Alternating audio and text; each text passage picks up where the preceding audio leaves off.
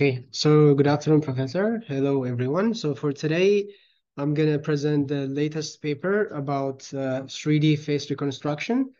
So I'm going to present the HiFace, which is a short term for high fidelity 3D face reconstruction by learning static and dynamic detail. The paper is published in CVPR in 2023 on March 20.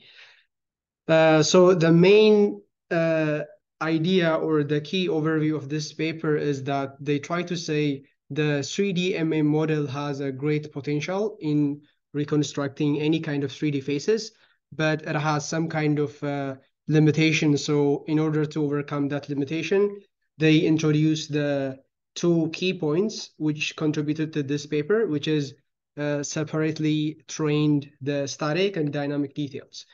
So they propose the utilization of displacement basis and polarized expression to be able to capture the nuance and the details when we construct 3D faces. So as you can see here, given an image of 2D image, we try to reconstruct using the 3D MA model, which is the second row. As you can see here, using the 3D MA model, we cannot really capture the wrinkle and the different kind of solidity that we can see from a natural image. So they try to capture the dynamic detail. The red boxes indicate the detail they capture when they train using the static and dynamic details. So this is the major key points for this paper, using the static details and dynamic details to reconstruct the face. So I will present the related work. So far there is different kind of techniques to render or to reconstruct faces using 2D image. So the first one is, as I already said, using the 3D model. It's a struggle to accurately represent the extreme or the nuanced face expressions because of the high representation, because they use a lower dimension to reconstruct the 3D MA models, so it lacks individual key features. So also a lot of people have been working with coarse shape reconstruction. The main problem with this one is they don't really have any kind of like any kind of variety of the data set. So this only works within control setting, which is if we have the front and no occlusion image. So also people, for the last presentation, I also presented using the synthetic data. And some of the challenge with synthetic data is it lacks diversity. Nowadays, it's getting better, but sometimes it lacks diversity, making it very hard to generalize well. So, but for this paper, they try to use the combination of static data and real data to reconstruct the faces. So that's the key point to notice. So this is the overall structure. So as I said, like they have two explicit model to capture the details. So the static model, which is person-specific properties. For example, every face has some facial structure, which is basic, the eyes, the forehead, and the nose and the cheek. So this is the static details they try to capture, and also the dynamic capture, which is expression-driven wrinkles and a lot of details. Surprise, smile, that kind of expressions lead to dynamic details. So this is the overview of their architecture. So first, they use the input image, which is a combination of synthetic and real data. So they try to use pre-trained ResNet 15 to extract key features, and they extract like around 6 coefficient parameters they can train. So they have like pose coefficient, identity, expression, static, albedo, and like other dynamic coefficient as well. So they also use a 3D MA model, which takes in the pose, the expression, and the identity function. And with the combination of their dynamic and static inputs, they try to render using the 3D model and the static and dynamic details they get, and they try to render the final output image. So I will go into detail of each architecture to explain more. So what's the difference between that one and that one? so the left one is the general overview of the architecture. So the right one is their contribution of the static and the dynamic details. So right one yeah. detailing Yeah. some of the modules. Yeah. So this is the paper. This is the model that I already presented before. So the contribution starts from here. So they try to explicitly present how they did it. This is the expand version of this static dynamic detail expressions. Okay. So this is the general overview. So as I said before, they use a resonate feature extraction to extract the coefficient so that they can train on. So they use like for the 3D MA model, they call it like the coarse shape, and they also add the fine detail. So the fine details comes from the static and dynamic detail architectures. So they try to use the renderer, which is like a PyTorch renderer, to merge the 3D model they have and to add the detail shape they get from using static and dynamic details. So now let's focus on to their key contribution. So for this pipeline, they try to extract features, the coefficient features from pre-trained resonate model. So they get beta, xi, and like phi parameters, and they try to use it to build their own static and dynamic details. So first, they try to explicitly decouple the static and dynamic factor. As I told you, the static is facial expressions. The dynamic is expression-driven details. So finally, for example, they have beta. So this is a coefficient, and they try to BI is the displacement basis, which they try to build using the scanned environment. So I will explain this later. So this is just the general overview. So using this expression, they try to interpolate between the dynamic details, and they give the output. So let's look each of the terms closely.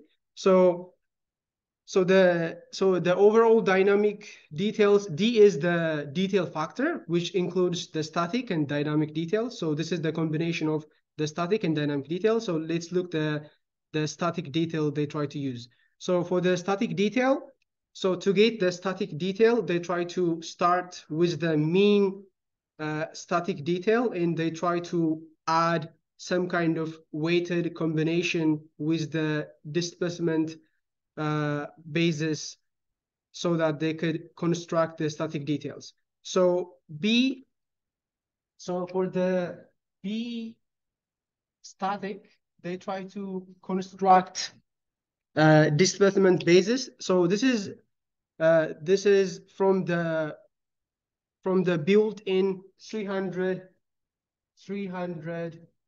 dimension.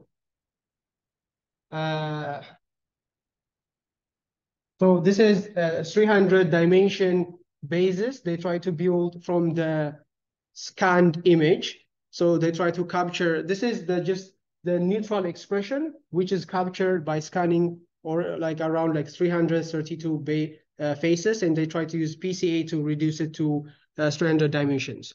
So they said if we can somehow control the coefficient, and if we can somehow multiply it with the displacement basis, we can really capture the facial expression that we try to render. So this is the main idea between the static generations. So D bar is the mean displacement map, and displacement basis is just the build in from the 362 scans. So for the dynamic details, it's very difficult to capture the dynamic details, but they try to argue that in order to capture any kind of emotions, we can use the linear combination between the compressed and between the stretched version.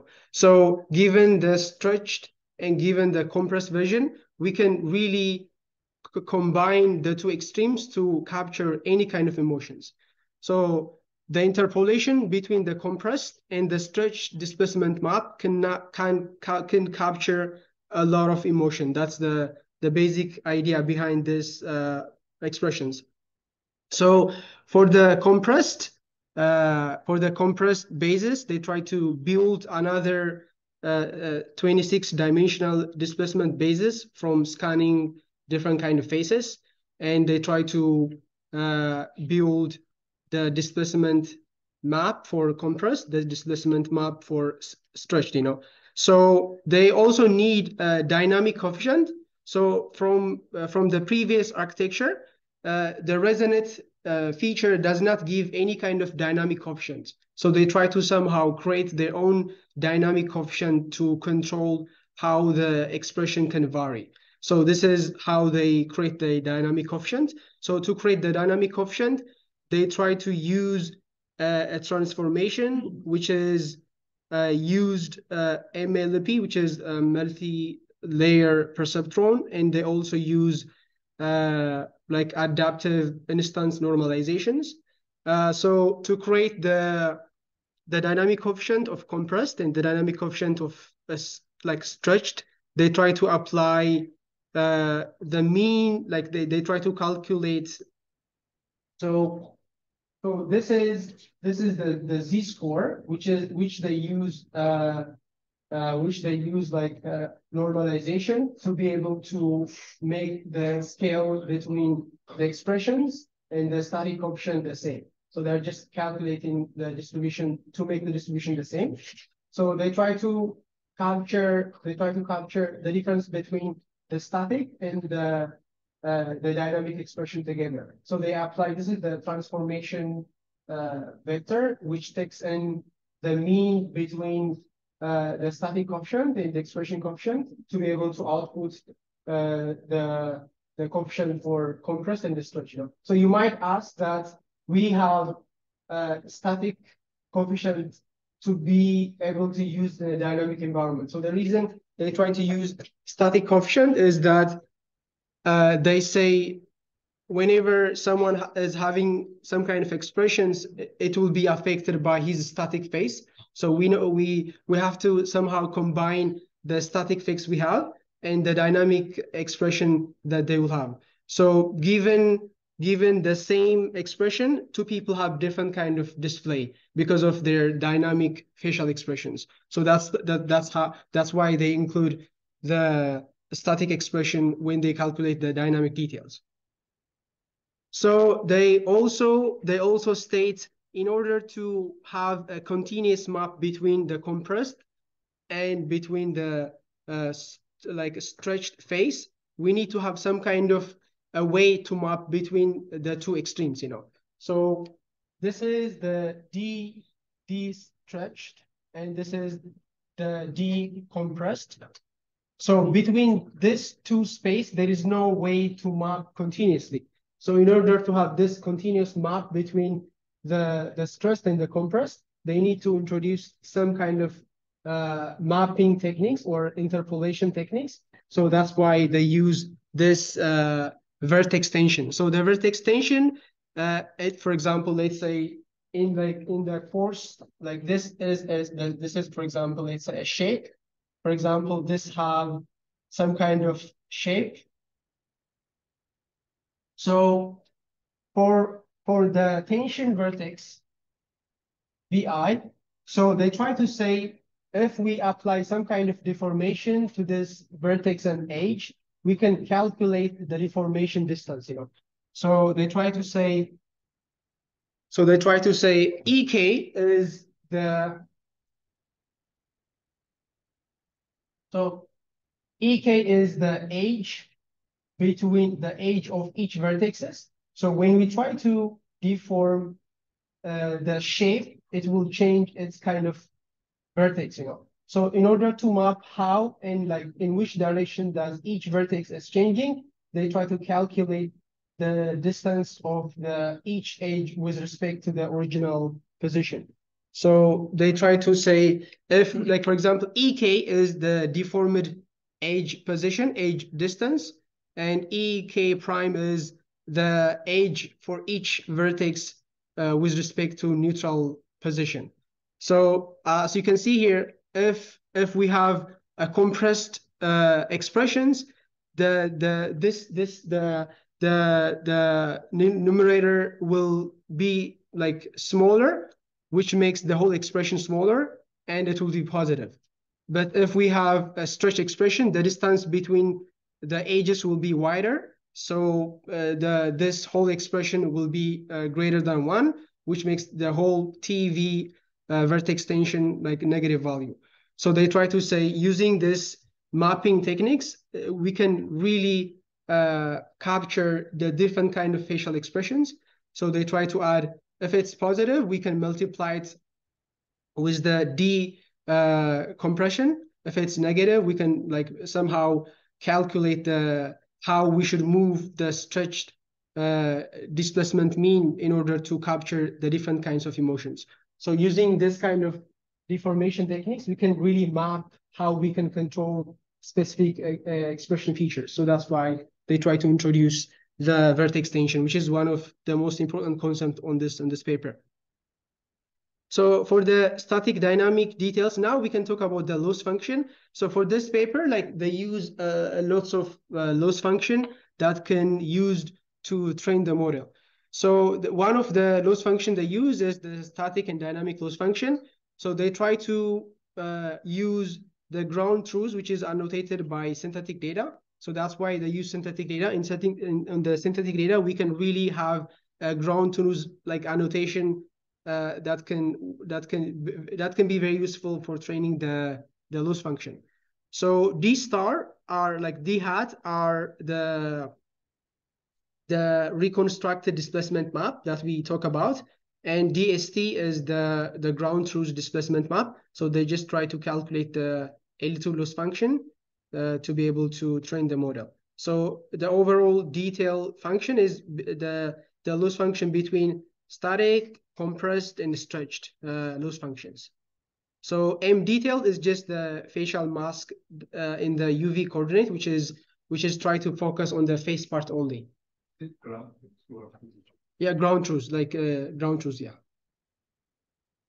So also like they have like the coarse shape loss function, and they also have reconstructed and ground truth face. So they try to also calculate the L2 norm between the two difference. And one of the things they introduce is the KL divergence loss. So KL divergence loss is the measure of the probability distribution between the two functions. So they introduced this because of like it will help to prevent overfitting. They try to show this by experiment. So they also use they also have this KL loss function which applies softmax function to be able to make the ground truths and the predicted coefficient probability similar. So they also use like self-supervised loss, which I present on the last time. It calculates the photo loss, the perceptual loss, and also it can introduce the dense landmark loss, which I presented before. So they also add one more loss function, which they call it like a knowledge distillation function.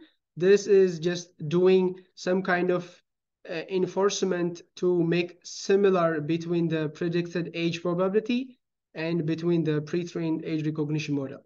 So they say there is a high correlation between the static and the age-based prediction model. If we can really learn the high-level representation, it can help the static detail to capture the high and the low detail as well. So this is just minimizing the probability distribution of the age and the static detail they have. So they also use regularization to avoid overfitting, and they also use like lambda. It's the predetermined weight before the experimentation. Yeah, so this is the overall loss function. So the overall loss function include the detail loss function, which I described before, the shape, and also the knowledge distillation, and also the self-supervised loss function. Finally, they add regularization to to avoid overfitting. So what is new to this paper? So I think trade Yeah. service provision, Yeah. from previous researchers. Yes, They yes. detail loss. Yes, yeah. So they only add the detail loss and they use the previous state of art work loss function on top of their own, like because they say if we don't really add those those loss function, it cannot really generalize well. So that's why they add a lot of loss function here. So the implementation detail is just they use a combination of like 200K synthetic image, which they synthesize. And they also have like 400K real image from the diverse democratic groups. And they also use landmark detector, key feature extractor, and also a lot of pre-trained model to be able to extract features and calculate the loss function. So they also use a lot of data, which from Celeb A and HiFace quality images, and they try to train this model using 8 NVIDIA Tesla GPUs, and they used ResNet 15 pre-trained on the ImageNet for initialization the training data. So this is just the implementation detail. So they try to experiment like without the real image, without the detail loss loss, and without the knowledge distillation loss function. So here is it's just some of the result that we can see here. So without the real image, it doesn't really generalize well. So that's why they have to add the real image as well. So without the detail loss function, as you can see here, it doesn't seem real and it has a lot of wrinkles. So without the knowledge distillation, it doesn't really, it just fits to the data. So using their final combined loss function, they get a good, like a good faithful and like sharp image as compared to the other. So this is the benchmark they provide. So surprisingly, when it comes to mouse region, I think like the deep 3D phase outperformed them. But in overall general benchmark, I think they have a pretty high accuracy compared to the previous state of art. This is just some benchmark they presented. But how they obtain that detail? I mean, that accuracy is calculated for each region, right? Yeah. So RN, so which region, each column denotes which region? Yeah. So RN is just for the neck region, for the mouse region, for the forehead region, and for the like cheek region. So they try to calculate the difference between each region, and they try to rank different model with respect to their own model. So Yeah. then do they compare their ground truth practices or issues to the predicted practice? Yes, Is yeah. that the practice? Yeah. It's the mean square error. Yeah. So this is the comparison they did between the dense, which is the latest paper so far before this paper came out. So as you can see here, it's just a linear interpolation. It doesn't really capture the wrinkle and other kind of effect, you know. So the dense is just like constant sharp image, but the detail have like a little bit wrinkles and nuance feature that can capture using their own model. So this is just their model presentation. Their ground truth. This one? I mean, is there ground truth having that details? Yes. So they try to use like for the that detail, they only use synthetic data because they can control like specific features, and that's why they use synthetic data, because the ground truths have detailed expressions, you know. So in ground truth, the Yeah. details are already discussed. Yes, yeah, using the synthetic data. But the reason they use real data is like when we try to apply to the real human being, it doesn't generalize well. So they try to also use the real data when they train. But for the loss function, they use the synthetic annotations. Yeah. So which states are they? Like they don't really explicitly state. They just like state the previous like fake it until you make it, the paper I presented, which is by Microsoft. I'm guessing since it's similar research institution. Yeah, I think they take it from that kind of data set.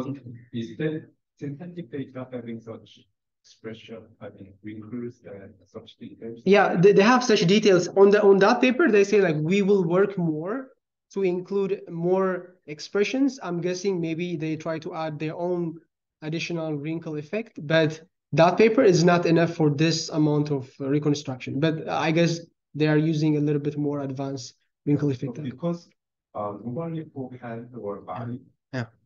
That kind of synthetic data normally don't have such realistic details. Yeah. So we cannot normally train models to capture such details using synthetic data. Yeah. But rather we have to capture it by training it using some 2D images.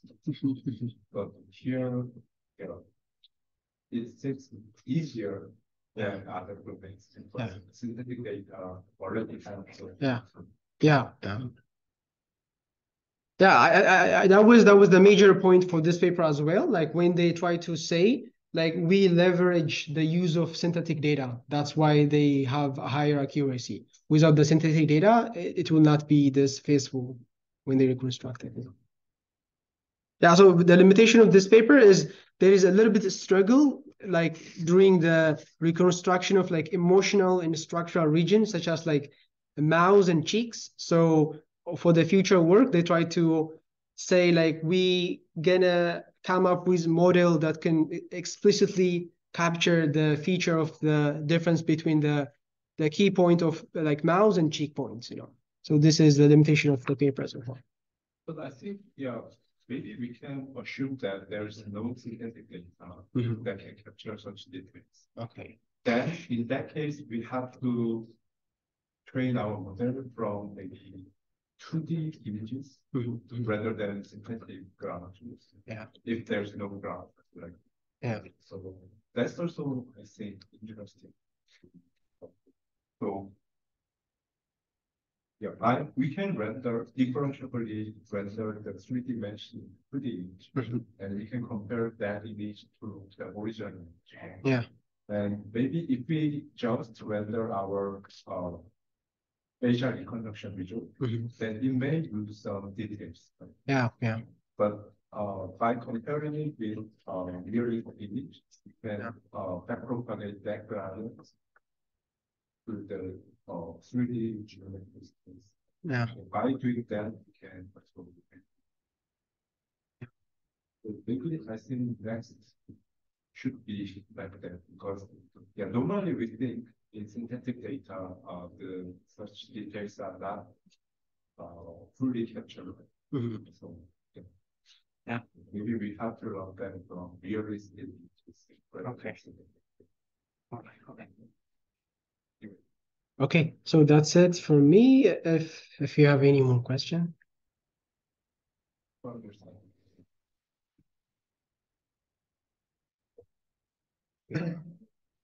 Okay, thank you. Thank you. Or can you once more show the pipeline over pipeline? Okay.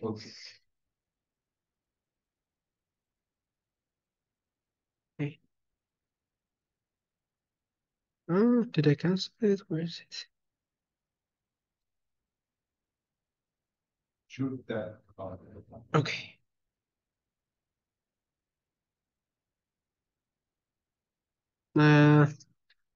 Okay.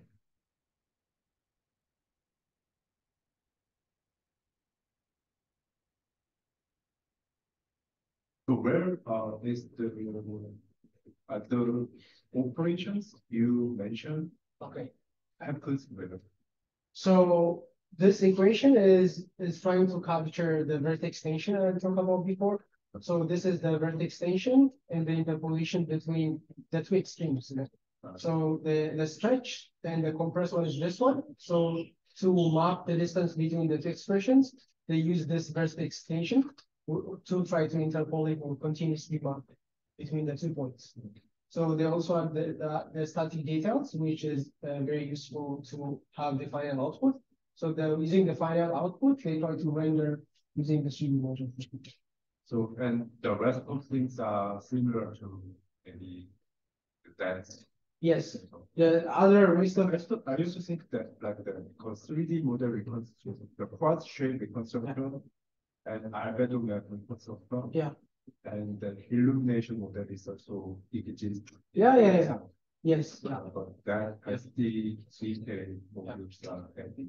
Yeah. So the only contribution is this detail like capturing, you know. So they try to elaborate on how they do that. Okay. Thank you.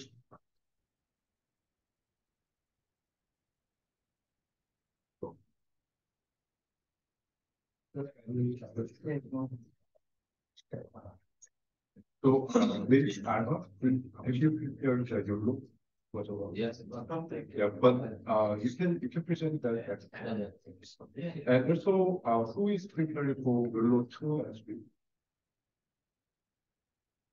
During level 1 to 3. 1 to 3. You prepared everything.